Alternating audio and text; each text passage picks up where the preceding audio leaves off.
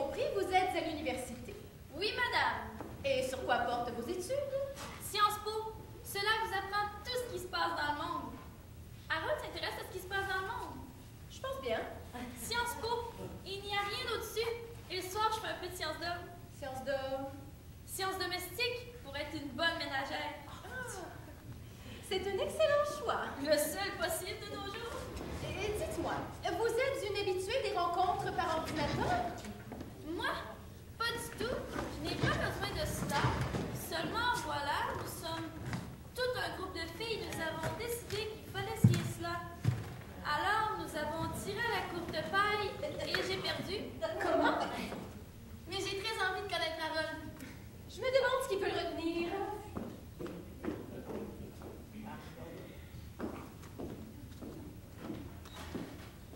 Voulez-vous une tasse de thé? De quoi? Une tasse de thé. Ah oui, merci. Allez nous chercher le thé, Marie, je vous prie, avec les macarons que j'ai apportés ce matin. Oui, madame. Harold a-t-il un passe-temps favori? Un passe-temps, c'est beaucoup dire. Mais il lui arrive de se montrer sous un jour assez inattendu. Fait-il des farces? En quelque sorte.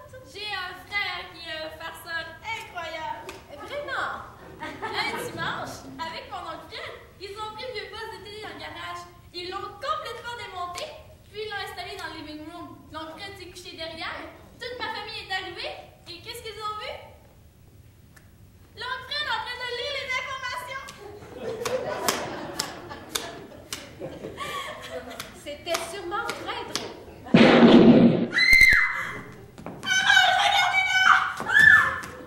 Oh non, Harold!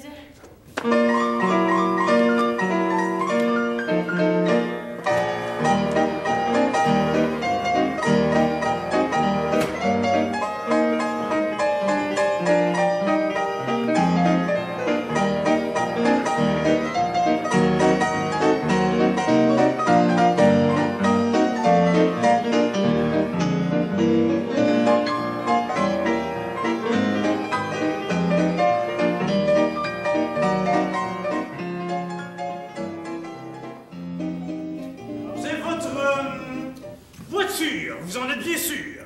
Oui, c'est ma voiture. Notez ça, Nopel. Identification formelle. Vous allez signer, monsieur l'abbé? C'est comme si j'avais déjà le mandat. Vous allez arrêter Madame Chamtine? Très exactement. Bon, il y a eu de petits accrochages dans le passé. Moi, je l'ai toujours tiré. Mais pas cette fois. Cette fois, les faits sont là.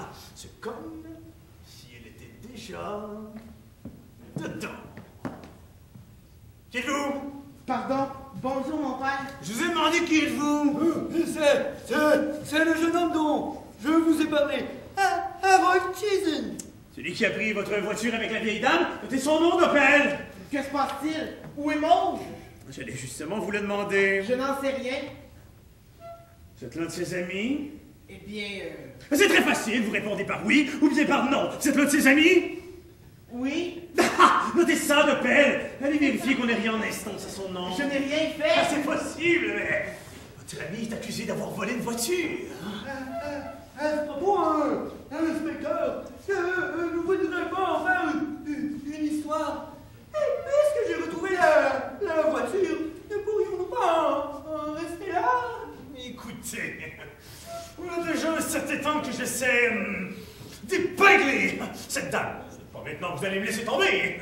Une arrestation, un procès. Après tout, si elle promet de ne plus recommencer. Le crime a été commis. On ne plaisante pas que ces choses-là, monsieur l'abbé. Je vous comprends. Je vais lui parler avec sévérité. Je ne crois pas de devoir porter plainte. Parfait.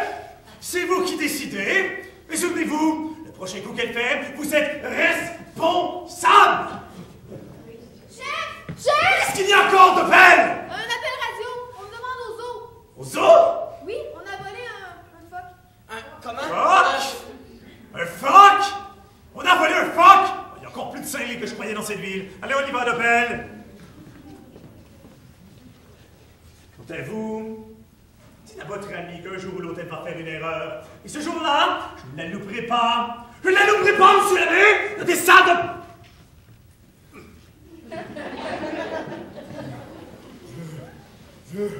Je crois qu'elle parle sérieusement, hein. Vous devriez dire à madame Jardine de faire attention. Oui, mon père. Je sais que ses intentions sont bonnes, mais les siens, impulsifs, que ça risque de mal finir. Je lui dirai. Elle ne peut pas comme ça s'emparer de tout ce qui lui tombe sous la main. Il existe des règlements. Bonjour, Harold. Quelle joie de vous voir, Père Fennegan. Quelle douce surprise. Avez-vous célébré de belles funérailles ces derniers temps?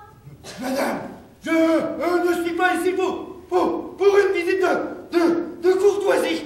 J'ai quelque chose de très important à vous dire. Oh, comme c'est excitant. Entrons. Non, non. On est si bien dehors, c'est si calme, et il n'y a pas d'animaux. Mais de quoi parlez-vous? Entrez, mon père, nous allons boire un bon petit thé.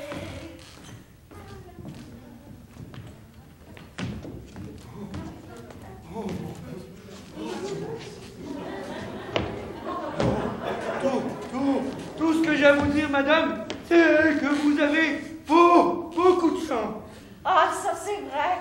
J'ai décidé de ne pas porter plainte. Ah oui?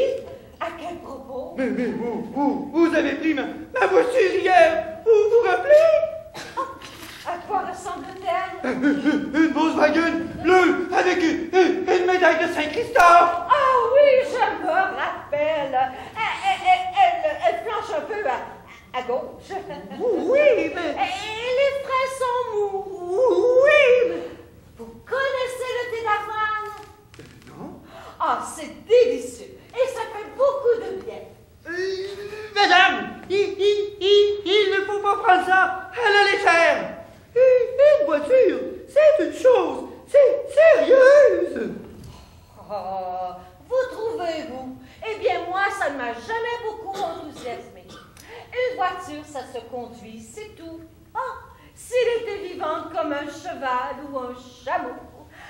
À propos, avez-vous vu M. Morgotroy? Monsieur Morgaton? Il est dans la salle de bain, mais il ne veut aucun prix qu'on le dérange. Mais qu'est-ce que vous racontez, Harold? Il adore qu'on le regarde lorsqu'il prend son bain. Oh, madame. Ah, venez, voilà son ballon. Maude, je crois seulement que nous devrions pas entrer. Mais qu'est-ce qui vous prend, Harold? Il est tout à fait charmant. Vous le savez très bien. Oh, mon père, je suis sûre que si vous lui demandez gentiment, il se tiendra debout dans la baignoire avec le ballon sur son nez. Oh, madame. Merci, mon doux cœur, vous avez fini. C'est pas mon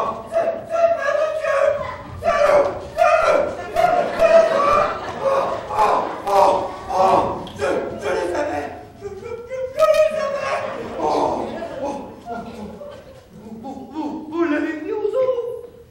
Si vous aviez vu dans quelle rue il vivait, sale, pollué, presque pas d'espace, j'ai décidé de le libérer et de le ramener à la mer. La police était là, il y a un instant. Ils sont au courant. L'inspecteur Bernard et le sergent Doppel. Oh, je suis navrée de les avoir manqués. Vous n'en avez pas peur? Peur de la police? Ah, j'en ai vu d'autres. Ah bon, maintenant, il va falloir s'occuper de Maude. Maude, mon doux cœur, il faut abréger votre séjour ici. Je vous ramène, et cet après-midi, à la mer. Oh, Harold, soyez gentil, apportez les fleurs. Nous reviendrons par l'hôpital. Je vous demande pardon, madame. Vous allez lâcher ce phoque à la mer? Oh, bien sûr. Vous voulez venir avec nous? Oh, oh, non, merci.